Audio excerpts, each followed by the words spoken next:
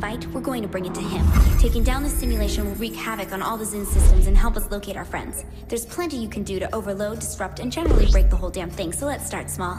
I know hacking stores seems trivial, but it's a good place for us to begin. Alright, get moving.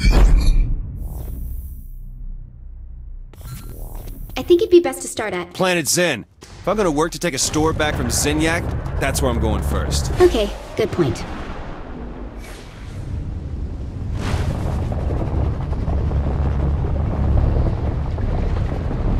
Planet Zin? Jeez, who names a store after themselves? So you should be able to hack it from right outside the door. Good luck. This is out of control.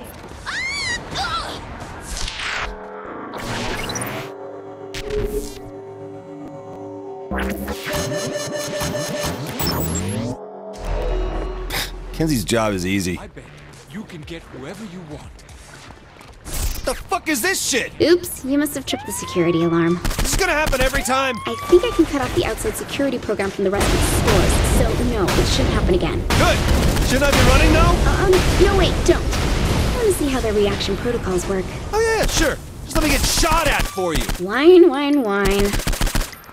That had some style.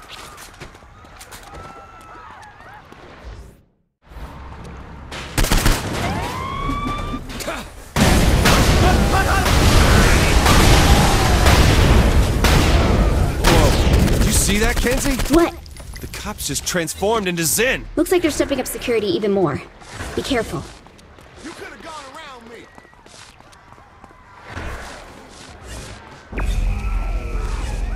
Shit, now Zin are dropping in from the sky. Hey, that's fucking cheating! Those are access portals. You should be able to destroy them to stop more soldiers from showing up. Good.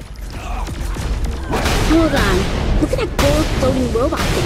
I think it's controlling the security program here. Yeah, so? So if you catch the golden orb and shut it down, then the Zin should no longer see you as an immediate threat. Come here, you little bastard.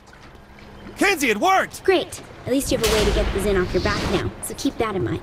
Remember, this is only the beginning. With everything we're going to throw at Zinyak, he won't know what hit him.